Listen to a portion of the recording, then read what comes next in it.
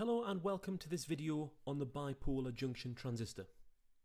In our previous video we introduced the topic of semiconductors and specifically the PN junction, which we're going to apply to the construction of a bipolar junction transistor. So if you haven't watched our previous video, it's worth going back and checking that out before watching this one.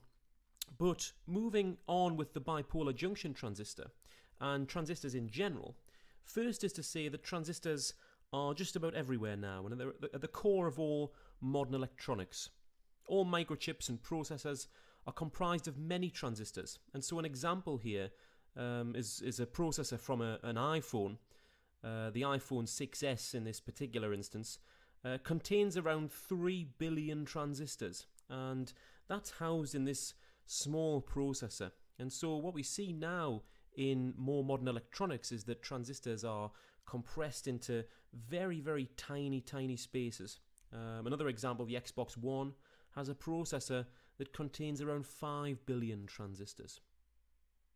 Fortunately for us, we're going to take things very simple to start off with and look at one transistor in isolation and how the transistor works.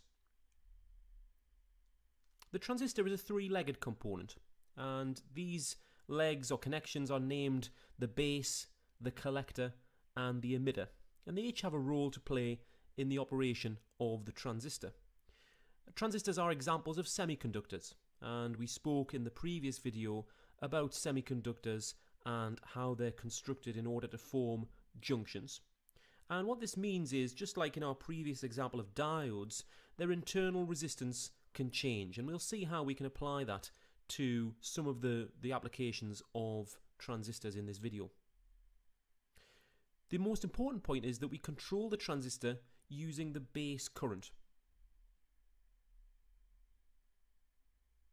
We can imagine the transistor as being like a variable resistor as an analogy. When there's no base current, the resistance is high and no current can flow. But when a small base current is applied, the resistance becomes very low. Current can flow. And looking at the diagram there, you can see that the resistance is between the collector at the top and the emitter at the bottom. What this means is that a small base current can allow a very large collector current to flow into the collector and out of the emitter. And this means that the transistor is very useful as an amplifier. We can take very small signals and allow the transistor to produce very large signals as a result. We get to a point though, as the base current increases, that maximum current is flowing through the transistor. This is what we call saturation. The transistor is at its lowest resistance and it's allowing the maximum collector current possible. This is the saturation point. We can also measure something called current gain in terms of IC, the collector current, and IB, the base current. We know that the current IC is greater than IB, and the difference is known as the current gain. We give the gain the symbol beta, and it's equal to the ratio of IC to IB, or IC over IB. A typical gain for a transistor can be around 100, which means if we put 1 milliamp into the base of a transistor, we would expect to see 100 milliamps flowing from collector to emitter. This depends on some of the other components and parameters in the circuit, but it's a general rule of thumb. How does the transistor work?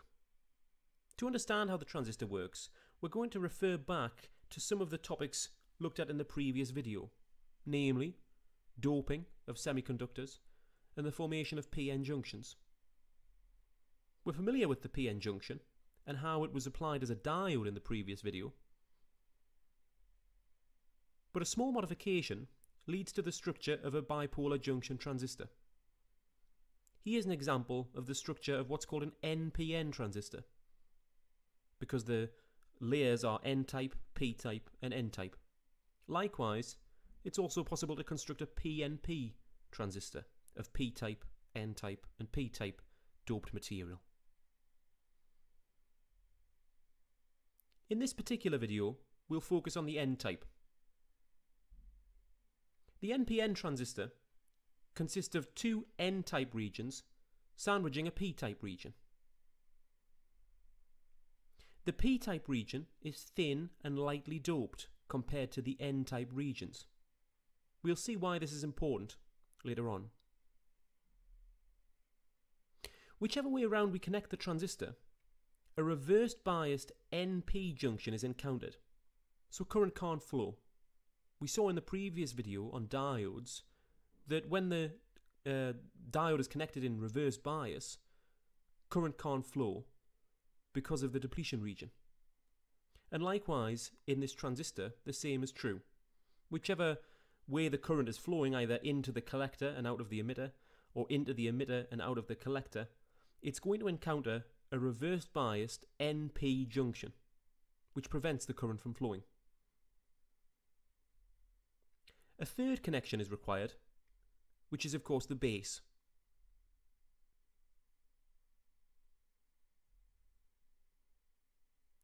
Now, we'll apply a small voltage at the base, and this will collapse the base to emitter depletion region, because now we have a forward bias between the base and the emitter, a PN junction in forward bias. Now electrons are able to move freely between the base and the emitter. Because the P-type region is very thin and lightly doped compared to the N-type regions, its holes are quickly populated with electrons. We spoke about electrons and holes in our previous video, but because the P-type layer is so small, the holes in the P-type layer are soon filled, and there's now an excess of electrons, and these overspill into the collector region. What we now have is an excess of electrons throughout the transistor, and current can flow between the collector and the emitter freely.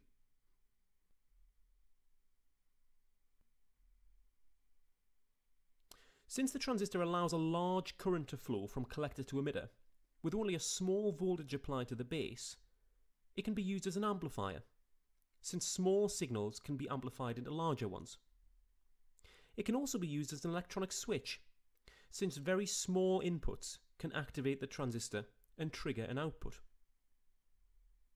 Here's an example of such a circuit, where a small input, seen here on the left-hand side, would produce a large output on the right-hand side.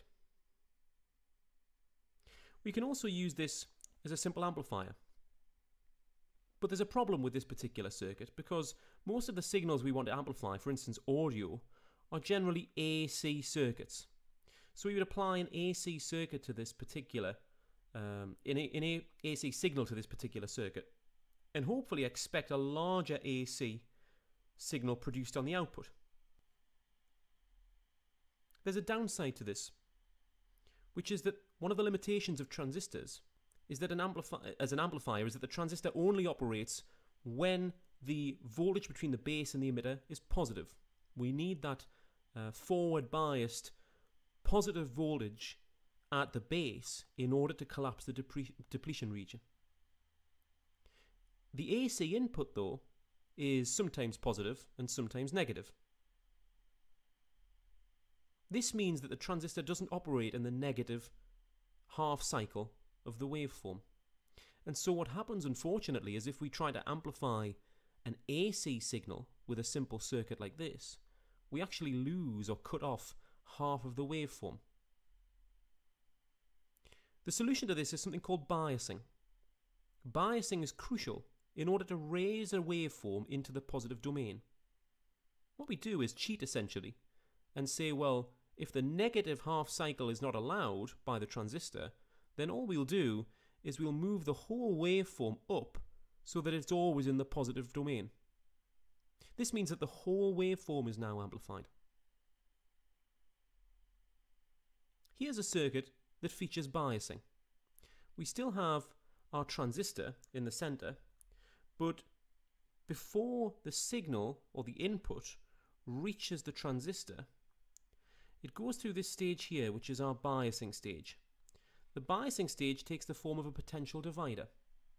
And the potential divider has a voltage at its central point, which is added to the waveform that's already entering.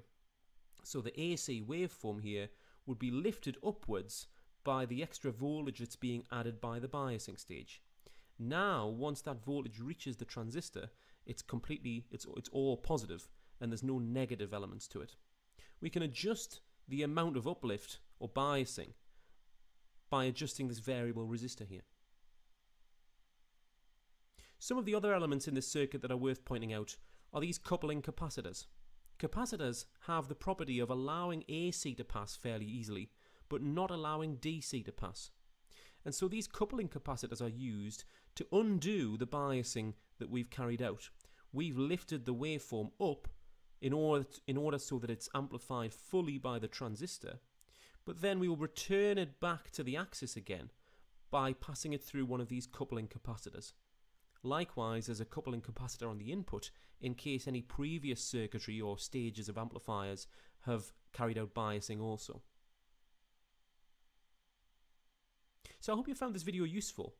Firstly, on how to apply the principles of semiconductors and PN junctions to the construction of a bipolar junction transistor, but then also how to apply the bipolar junction transistor to some simple applications such as an electronic switch and an amplifier.